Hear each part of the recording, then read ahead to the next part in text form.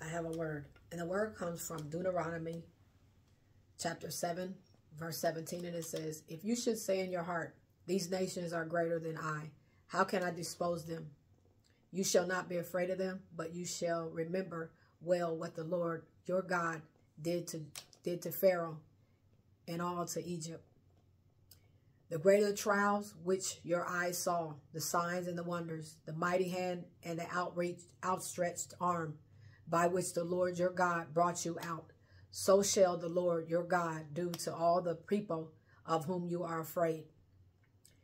Moreover, the Lord your God will send the hornets among them until those who are left, who hide themselves from you, are destroyed. You shall not be afraid. You shall not be terrified of them. For the Lord your God, the great and awesome God, is among you. And on down it says, and the Lord your God will drive out those nations before you little by little. Little by little, you will be unable to destroy them at once, lest the beasts of the fields become too numerous for you. But the Lord your God will deliver them over to you and will inflict defeat upon them until they are destroyed. And he will deliver their kings into your hands, and you will destroy their names from under heaven. No one shall be able to stand against you until you have destroyed them. You shall burn the carved images and their gods with fire. You shall not covenant and the silver and the gold that is on them, nor take it for yourself, lest you be snared by it. For it is an abomination to the Lord your God. Nor shall you bring an abomination into your house, lest you be doomed to destruction like it. You shall utterly detest it and utterly abhor it, for it is an accused thing. Now, God is going to destroy your idols. God is getting ready to destroy the idols. Let me say this. The wealth of the wicked is laid up for the just. And so as you are seeing that people are being exposed, as you are seeing that people are being brought down, as you are seeing that you see a lot of people, and it's not over, you are seeing a lot of things taking place in the world right now. There is a lot of people that are being exposed, but God is saying that when I do these things, and God is going to see, when people see, there's so much money right now. Let me say this. There's so much money right now that is in the hands of the wicked. They got their hands on it. There's so much. But God said, I'm going to give it to the people. I'm going to give it to the chosen. I'm going to give it to the ones who are spreading the gospel. Not only are you rich in heaven, but you're also going to be rich here on earth. And I'm going to say this, that God says that when I bring you over into them, when God says when I bring them into you, meaning that when I deliver them over to you, when these people are brought down, when the people are exposed, and I'm talking about in every level, everywhere, are exposed, God said, do not become like what they are. Do not take their carved images. Do not become like, do not become a idol or worshiper of money. Do not become an idol or worshiper of things. Do not want, you get what I'm saying?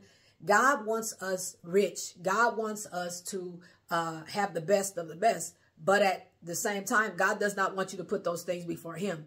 But this is a time where there is so many things that are happening in the world that you see that are the signs of God. The finger of God is on it.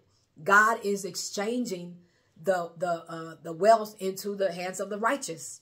And people say, but when you talk about money, it sounds like, no, it's not greed, because you need money to help your families. You need money to be able to spread the gospel. You need, and when I say that, there's times where God will send you somewhere. How are you going to go if you have no money? So you need money, resources. I'll say resources you need. But there's people who have these resources that are wicked. And God is removing those resources from them to give them to the righteous, so that the gospel is spread all over the world, so that you are able to help those that are in need. So, but God is saying this, that when I deliver them over to you, you shall not be afraid of them, but you shall remember well what the Lord your God did to Pharaoh and to all of Egypt. See, Pharaoh did not want to let the Israelites go. You remember when Moses went into Egypt and told them to let my people go.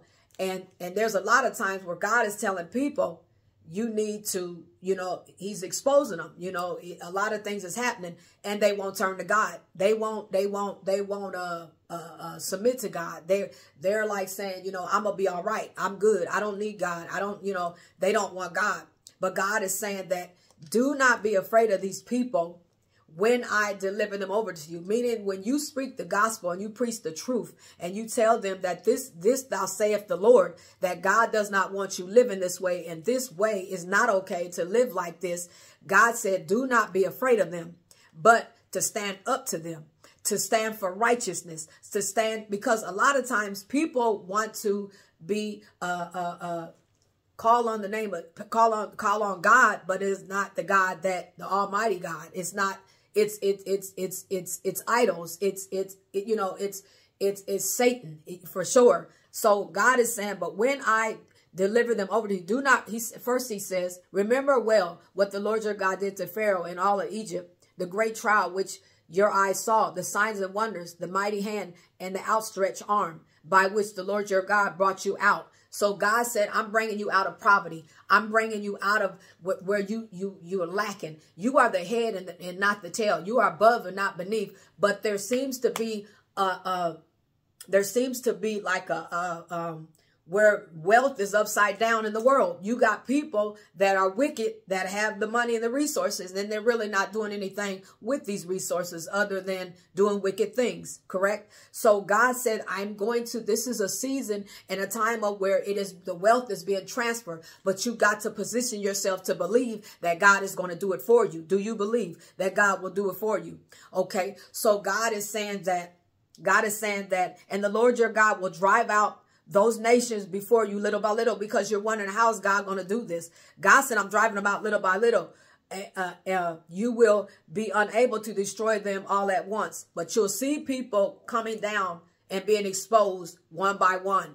You'll see people being, you'll see their wealth drying up. And this is not a thing of like, you want to see people go down, because God is removing that from them so that they can come to God, because their wealth is destroying them. Their wealth has taken them somewhere else. Their wealth has got them living wicked. Their wealth has got them living for Satan.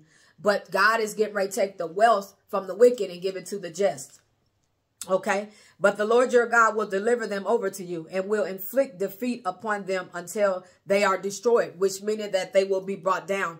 But the destroy of them is just going to bring correction to them so that they will start serving God. They will come to Jesus, and he will deliver their kings into your hands, and you will destroy their names from under. This means under heaven. And this means that you will preach the gospel. You will say that this thou saith the Lord, that God said that he is not okay with how you're living. This is not okay that you are doing. You will stand for righteousness because God is holy.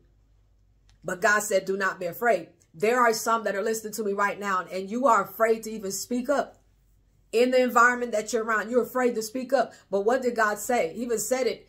The Bible says that if God tells you a word and you don't go forward to tell that word, then the blood is on your hands. So God said, do not be afraid. Did I not bring them out of Egypt? When I brought them out of Egypt, Pharaoh was, God hardened his heart just to show his power, how great he is. Nobody can do nothing with God. Nobody. So you don't need to be afraid of anything. Preach the gospel, speak truth. God is saying, because I'm bringing these people down one by one. There is so much wickedness going on behind closed doors, but God said, I'm going to bring them down. I'm going to remove them. I'm removing kings, people that think that they're kings. God said, I'm removing them off their throne, and he will deliver the kings into your hands, and you will destroy their names from under heaven. No one shall be able to stand against you until you have destroyed them, and shall burn the carved images and their gods with fire. You shall not covet the silver and the gold that is on them, nor take it for yourselves. You remember in Joshua, whereas they were defeating every kind of battle, but when they decided to steal something, all of a sudden they was not able to win the battle. Joshua and them was not able to win the battle, and Joshua went before the Lord, and God told them that somebody stole some of the money. Somebody stole some of the things. But then when they made it right and they dealt with the sin, then they were able to begin to win the battle. So God is saying to keep your heart positioning in the right way. Do not be like, well, I can't wait to get wealth so that I can, don't become wicked with the wealth that God gives you. Do the right thing. Sow into people's lives. Begin to help people. Don't just be like sticky fingers. Some people are just sticky fingers. When I say sticky fingers, I mean like people sometimes get money, don't want to give it. They just want to keep it for themselves. But God wants you to be able to give. When he gives it to you, it's not just for you. It's to help other people. It's to help to two things, that they will be thankful that you gave it to them, but they will also praise the Lord because God gave it to them.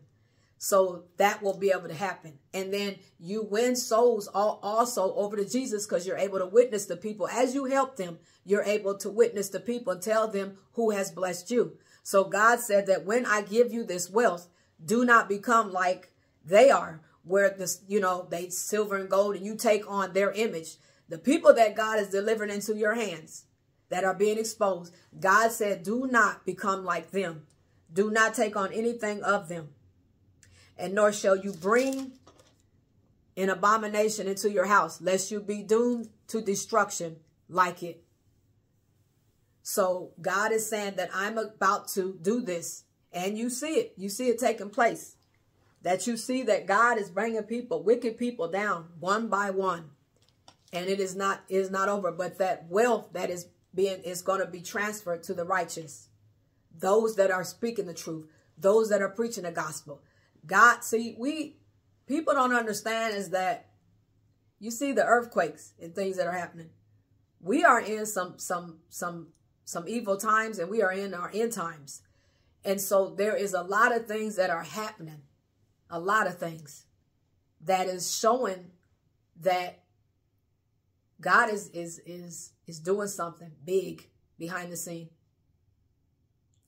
I pray that this message helps you trust and believe that God is working in your situation, and that he is going to show up and show out in your life.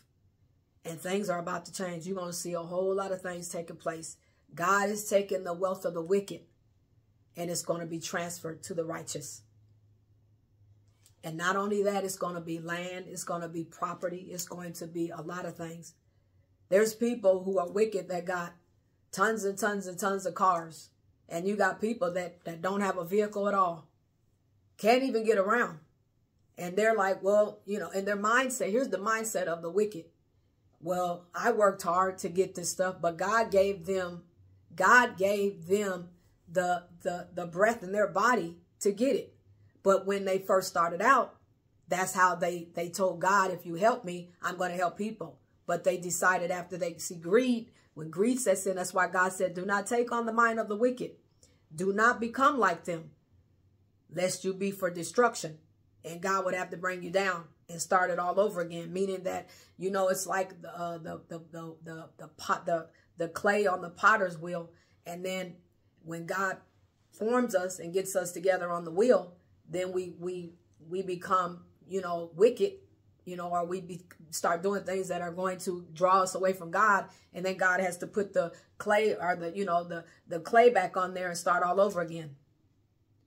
You know what I'm saying? So do not become, I hope I explained it, that when we get into mischief and we do things that are not okay and pleasing, it's almost like God taking that clay and starting it back over, and saying, hey, this is not okay for you to walk this way or live this kind of way. So he starts all over with that clay, which is us. He is the potter and we are the clay. And so mold me and make me and shape me into where you want me to be. And so I want to also extend and say, if you have not accepted Christ as your Lord and Savior, you can make him the Lord of your life today by just simply saying, Father God, I know I'm a sinner. I ask you to come into my heart, and I repent of my sins. I ask you to fill me with the Holy Spirit. From this day forward, I want to serve you. In Jesus' name I pray. Amen. You just accepted Christ as your Lord and Savior.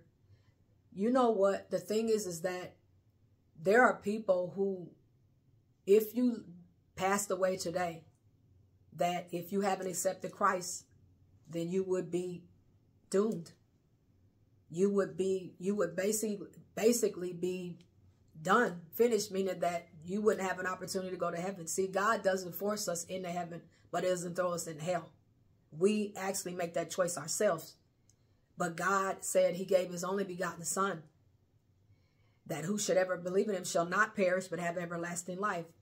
So if his Son died on the cross for our sins, he suffered, and God gave you that right. He gave you that gift to where you can have eternal life. If you don't accept it, then you would be destroyed and you would be suffering. His Son suffered on the cross that you may have eternal life. But if you don't accept it, then that means that you're going to suffer. And that means in hell. The first death is where you go to hazed. You go to haste. And then the second death is when you stand before God, judgment, where you go to hell. And so if you haven't accepted Christ as your Lord and Savior, do that today. But again, there is a transfer of wealth happening, a transfer of land, property, everything happening right now. I pray that this message helps you. God bless you. Be blessed.